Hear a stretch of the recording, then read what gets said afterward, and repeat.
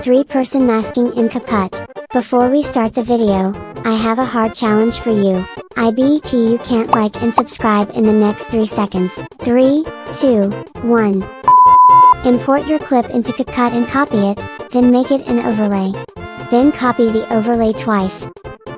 Then click on the first overlay and go to remove background. Once that's done, click on the second overlay again and copy it, then move the copied layer to the bottom. After that, do remove background on the rest of the overlays. Then move the overlay layers that are in the back over to wherever you want them to go, and keyframe the position.